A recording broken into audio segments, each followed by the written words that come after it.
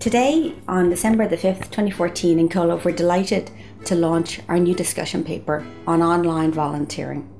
This paper follows research we've done throughout this year, looking at new modes and models of international volunteering, and also data from volunteer sending agencies on their volunteering programs in 2013.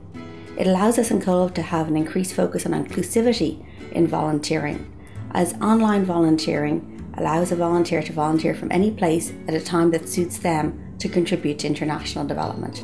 The volunteer uses the internet and a device such as computer, laptop or smartphone to complete their volunteering tasks or projects, which benefits the volunteer sending agency and the host community. I'm Jayne Cravens, and I was here today to talk about virtual volunteering, specifically to Irish volunteer sending organizations, and to help them see how they might increase their involvement of online volunteers.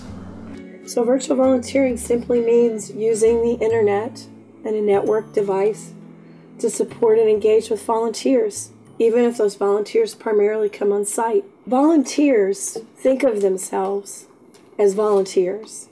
They don't think of themselves as, I'm an online volunteer, I'm a remote volunteer, I'm an on-site volunteer. They think of themselves as volunteers. When people ask me what are all the things that online volunteers can do, I can't answer that. What are all the things that volunteers can do? Could you answer that? Of course not.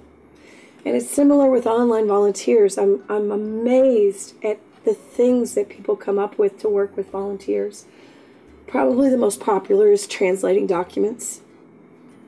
But there's designing graphics, providing legal advice or other professional advice, tutoring or mentoring students, designing a publication, editing or writing proposals. Online volunteers might work as a team. They might work individually.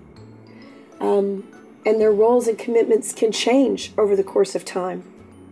You have volunteers that might come for one time, just show up, clean up the beach. You might have volunteers that come and tutor a child. And that could be the same person, that could be different people. One year it could be this person, and the next year they change roles. What I'm pointing out is that this is true of all volunteering, not just virtual volunteering. Volunteering online is not limited by visas, by travel, by costs, by safety or security issues, and therefore it allows more people to participate in international volunteering for development, and it allows volunteers to overcome barriers such as mobility and disability to take part in international volunteering initiatives. One of the things I like about non-traditional volunteering, including virtual volunteering, is it allows you to involve people you never could have otherwise.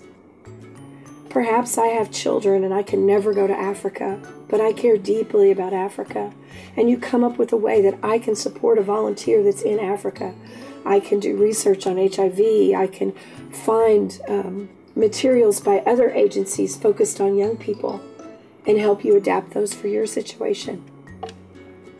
It creates a greater number of people participating in your work. And I know that when I was at UNV, that was the big focus of online volunteering. There was no one saying, you know what we really need? We really need some online volunteers. No one was saying that.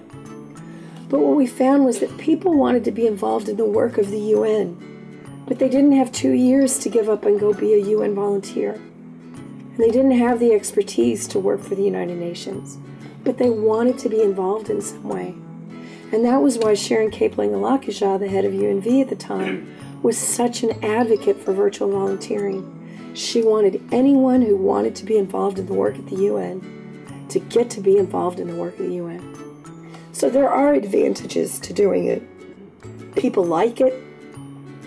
And quite honestly, it's expected now. If you don't involve online volunteers and you're a volunteer involving organization, people think, what's wrong with them? Why aren't they involving online volunteers? That's suspicious. So it's becoming an expectation. You can read more about this paper online on our website at comhlamh.org, or you can contact our office for copies of the paper.